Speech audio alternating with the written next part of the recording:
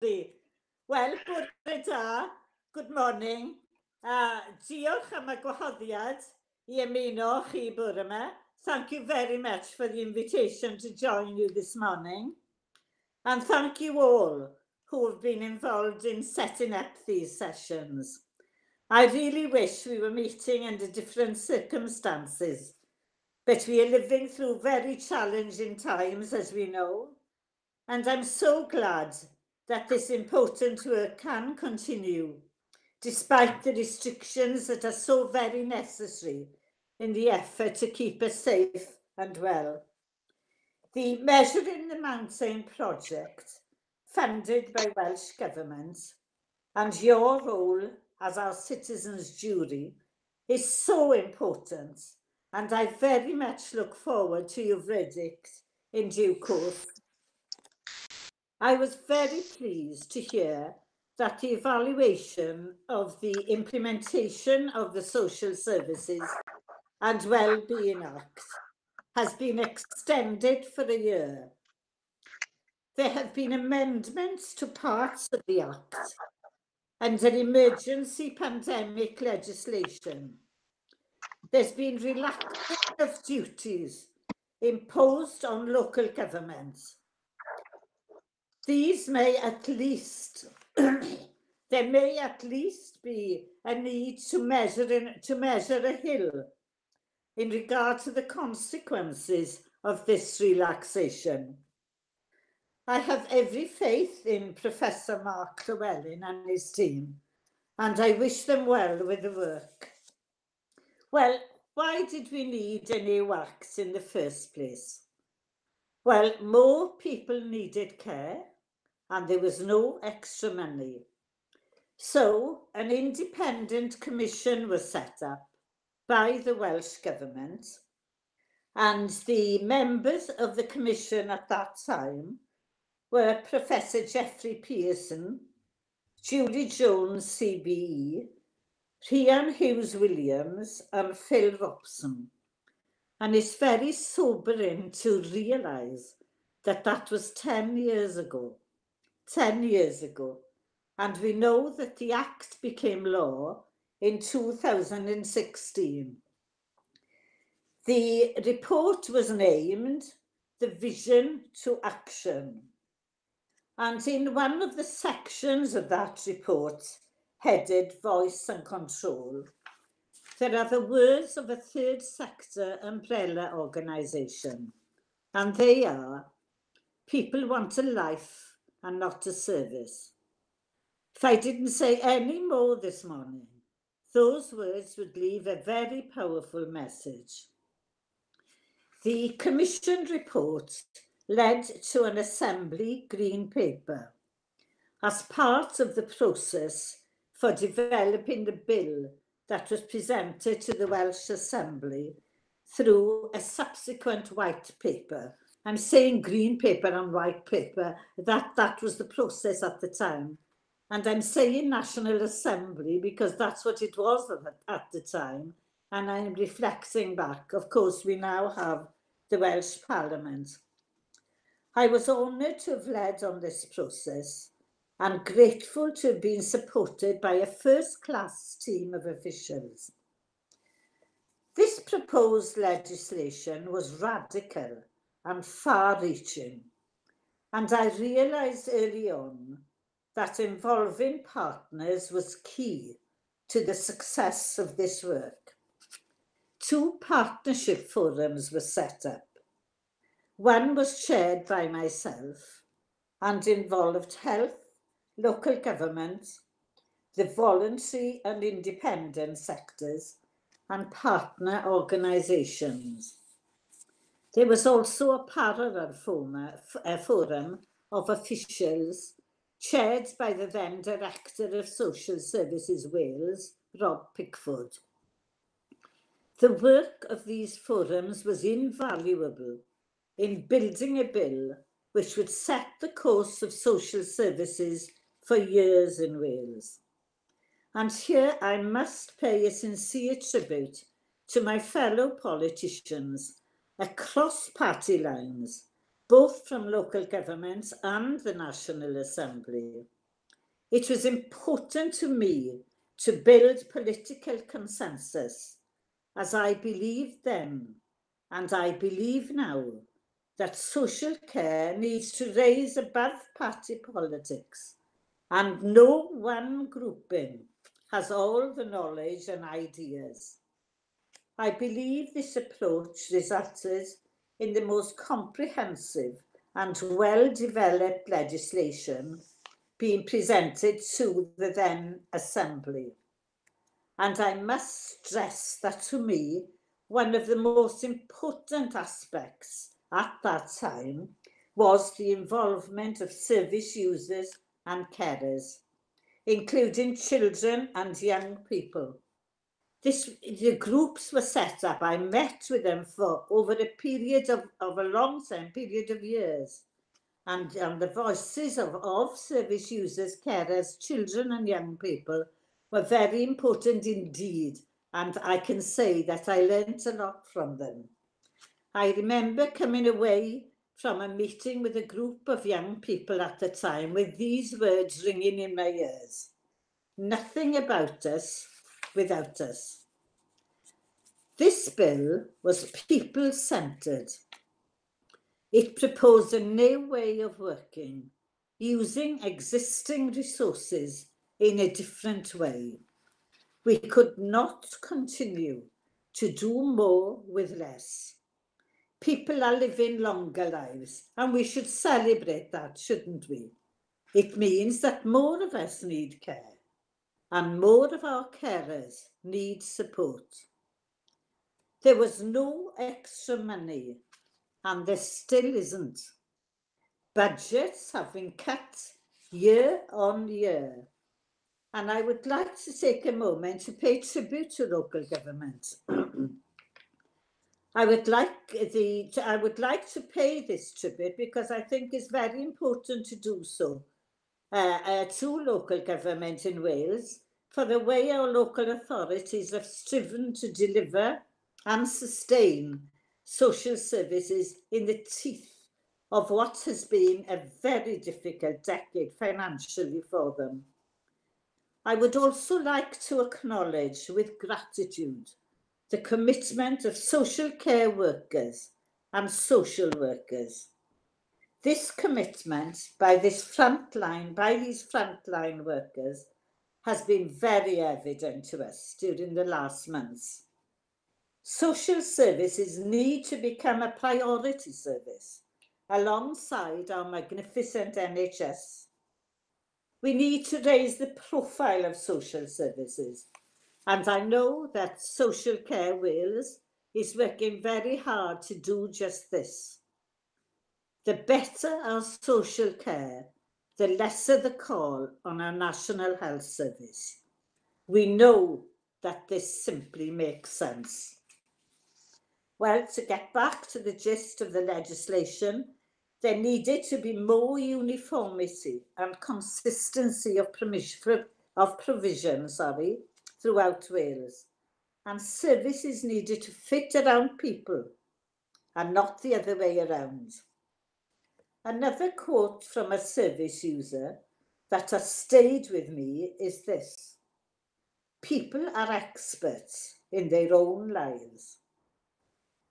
Service users and carers had to have a voice and control over their lives, and they had to be involved right from the beginning in care planning.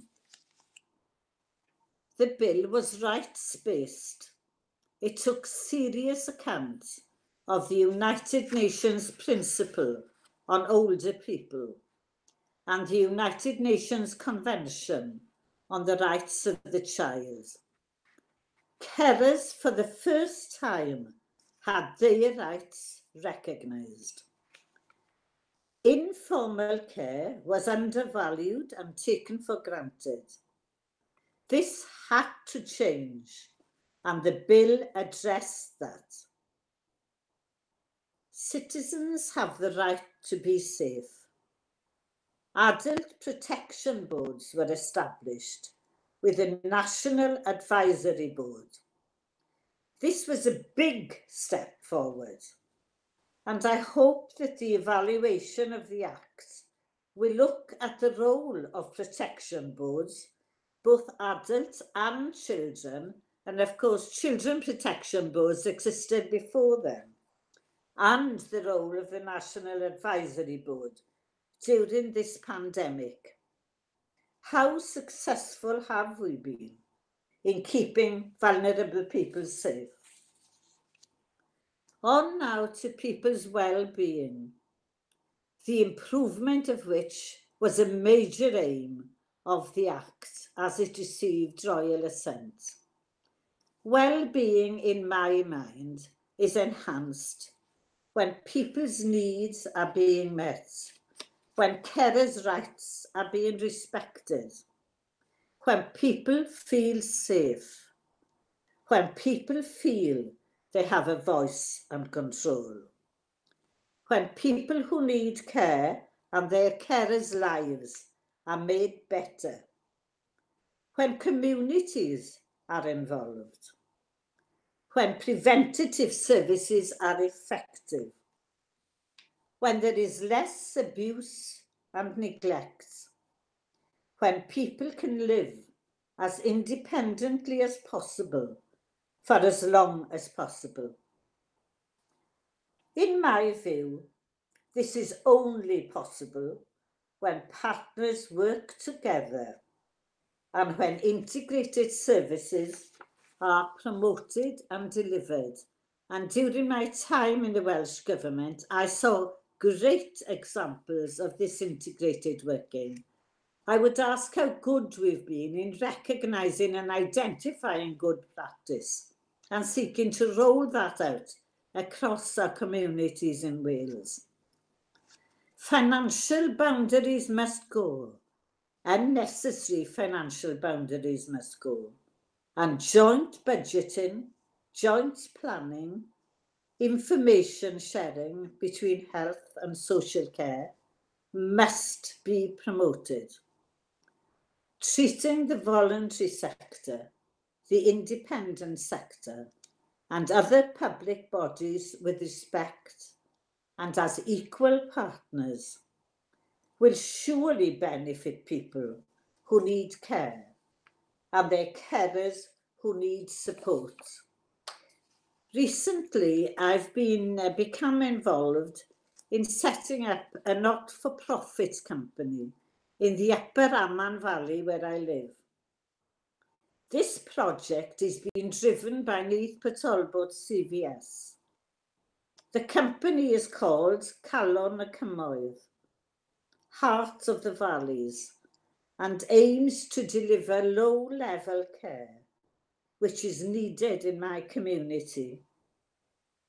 The Act clearly states that local governments must promote provision by the voluntary sector and other organisations. There is a need to deliver information, advice and assistance in my community, and we have been funded by a Welsh Government grant. I know this happens in many communities, and I very much hope that Calon y Cymoedd can be successful in delivering help and support. I do hope that the evaluation will find positive and enduring aspects of partnership working in Wales. I will bring my contribution to a close by voicing my concern about the future funding of social care in Wales. For many years, the charge for domiciliary care has been capped by the Welsh Government, and this has helped many people needing care. However, I believe a national cross-party conversation with the people of Wales needs to happen, and it needs to happen now, so that a long-term policy can be developed. Let's enable that consensus to build, as the need for social care, in my opinion, crosses all boundaries and all generations. Thank you for becoming jurors. Diolch I chi am fod yn rhaithwyr and contributing to this very important evaluation. I mean this sincerely. Your voices as service users and carers, after all, are the most important of all. Diolch yn fawr I chi, thank you. Diolch yn fawr I chi hefyd, Gwenda. Diolch yn fawr, pawb yn licio hwnna. Thank you very much to you, Gwenda. I believe we have some time for questions. So if the jurors ask the questions, we'll just make sure we get the right questions to you now so you can hear us. So who would like to ask the first question? Stick a virtual or an actual hand up. Are you going to print the questions? I don't know. Let's just try. I can type them in for you, Gwenda. Right, Rob, do you have a question? You've got a question, Rob. Yeah, not necessarily. Hi, Gwenda. Thank you very much. That was so inspiring. I think it's obvious to all of us that you've put so much of your own time into everything that you've done, and it's just inspiring listening to you. And I also agree as well in regards to, you know, the funding and the caps and so forth. It appears silly in the day and age that we're in, because early intervention is priority to improving anything, I think. So it was lovely listening to you and everything that you've done. So thank you very much. Do you have a question, Rob? Oh, sorry, yes. In regards to the setup in your local area, you were talking about the information and assistance. How did you go about that then? Was it difficult to kind of set up, or? So Rob, the question is, how did you get the information to set up Calon y Cymoedd? Yes. Yes. What drove you to setting it up? Okay. So Gwenda, what drove you to set up Calon y? Well, when you think of the preventative nature of social services, it's got to start right at the very beginning. Yeah. And, you know, very often the GP practice is the first point of call for people who need care. Sometimes it's other means. And if you don't get the right information, advice and assistance at that point, then things can go wrong right from the start. Information and advice must be provided free of charge by the local authority. Assistance can be charged for. And therefore, the setting up of Calon y Cymoedd has focused a lot on information, advice and assistance. Assistance can mean things like shopping, gardening, you know, can mean more serious things like company needed to people who are very lonely. Anything that delays that person moving more intensely into the need for care. So Calon y Cymoedd will look at low-level services. Perhaps it's cleaning the kitchen floor, you know, or dusting the bedroom. These things are not irrelevant. They're very important to people and their quality of life. So I believe, and the Act stresses very clearly on the need for that preventative care and the need for information, care and assistance. Thank you, Gwenda. Yeah, Gwenda. Right, we have Nina has raised her hand, and I think Joshua, did you raise a hand as well? No, okay. So we'll go to Nina, then Giles. So let's have Nina's question first, please, for Gwenda.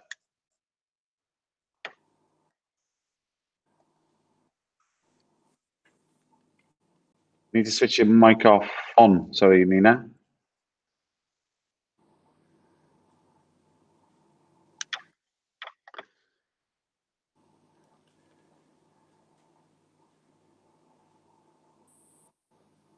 Okay.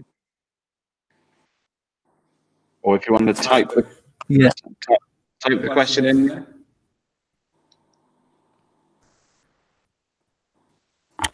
Can you see the mic button on the middle left, Nina?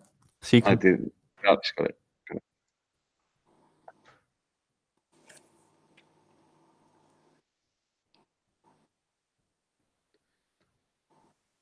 Go on, Nina.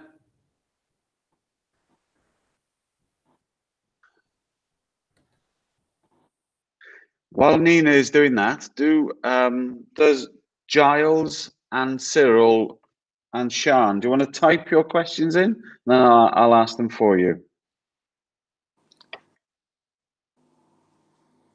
Come into the chat thing there, the chat function. Nina, how are you getting on?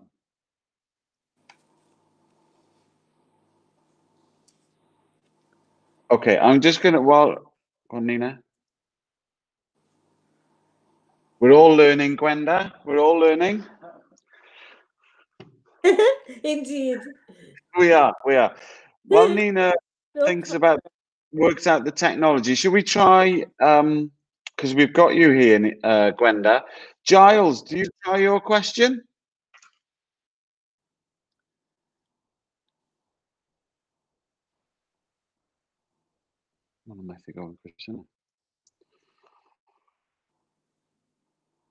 No, okay. Right, so okay, well, Nina, Josh will talk to you now. Do you want to type it in, Nina, if you can? Your question. Giles, you can either type or talk about your question. And Sian, I'm going to look at you. You've got your hand up very patiently there. Sian? Yes, Sian. Sorry, Claire. All right, okay. Claire. Yeah. So. Hi, diolch yn fawr. Diolch yn fawr am y cyflwyniad. Diolch yn fawr. Thank you very much. Diddorol dros ben. Please, can I ofyn, you were talking about well-being works best when approaches are integrated and collaborative. And one of the things you're seeking to do was that the third sector and independents would be more respected and treated as equals so that everybody could collaborate on a more equal footing and the integration, collaboration would all work better. But I'm just wondering, what measures were taken and have been taken so that carers are also seen on literally an equal footing, you know, so that the idea of partnering with, you know, informal at-home carers also takes roots. I was just wondering how that's been approached. Yes, thank you. Yes, that's a very important question. And the Act is absolutely clear. And I think it's section 2, paragraph 16.2, somewhere close by there.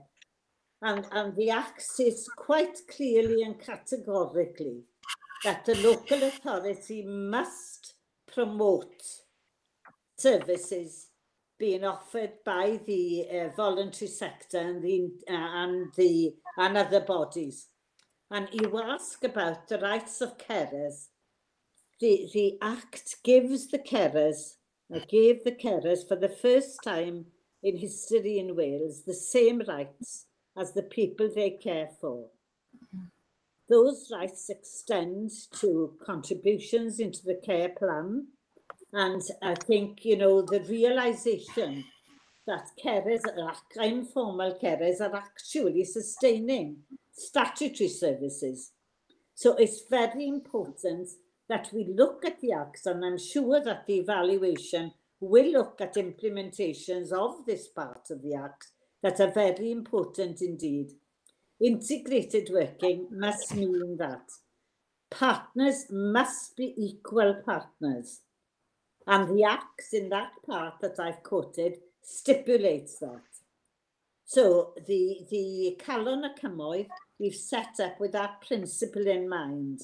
And, you know, it makes so much of a difference if local authorities and the voluntary sector, the independent sector, if everybody can work together with the same aim. To me, it makes sense to everybody. And I feel very passionate about that recognition of equal partnership.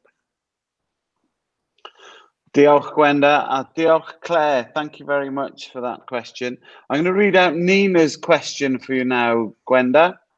So Nina's question is, what are the 3 ways you are looking into to improve well-being? Well, you know, I'm retired myself now, but I keep, I'm very interested, and I do like to keep informed about these things. The title of the Act to start with is the Social Services and Wellbeing Wales Act. So well-being is actually written on the face of that Act. And if we don't achieve well-being, then what do we achieve? So I've read out some principles on well-being, and you know, I do believe the ones that I ran through, people's needs being met, that's covered by the Act. There's a statutory obligation to assess needs and to meet them. Their carers' rights have to be respected, and we've written that into the Acts. As I say, carers have the same rights as the people they care for. People being kept safe. We've got the Adult Protection Board. You know, that was the first time that an Adult Protection Board had been set up with a National Advisory Board. So we need to look at what those Adult Protection Boards are achieving. We need to keep safe. And, you know, there are things that can happen in households or outside of them. So that feeling of being safe is very important. People having a voice and control. People's lives being made better. Communities being involved. That's a very important aspect as well, isn't it? And I won't go into it again, but I did try and explain that with the Calon y Cymoedd company.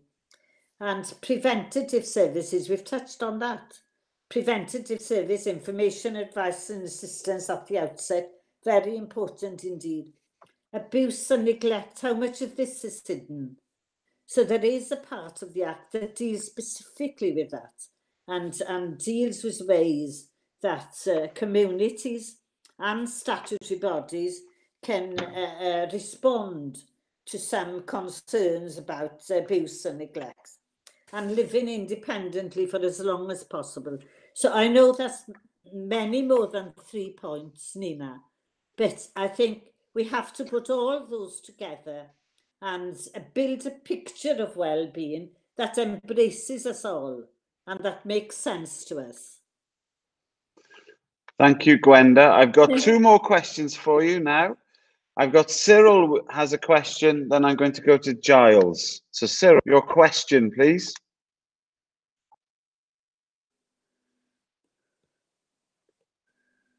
I think you might have to turn your camera off and put your volume on, Cyril.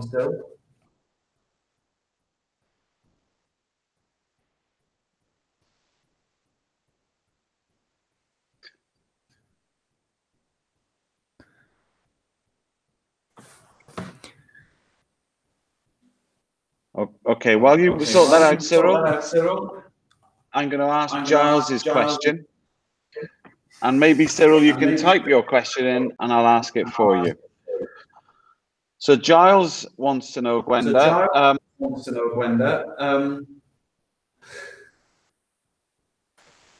there should be a removal of financial barriers. Oh, sorry. How long do you think it'll be? Yeah. So there should be a removal of financial barriers, Gwenda, is Giles's point. How long do you think it will be before there's a complete integration of health and social care services, where an integrated service is not taken over by the medical model of service, but it's a social model of service instead.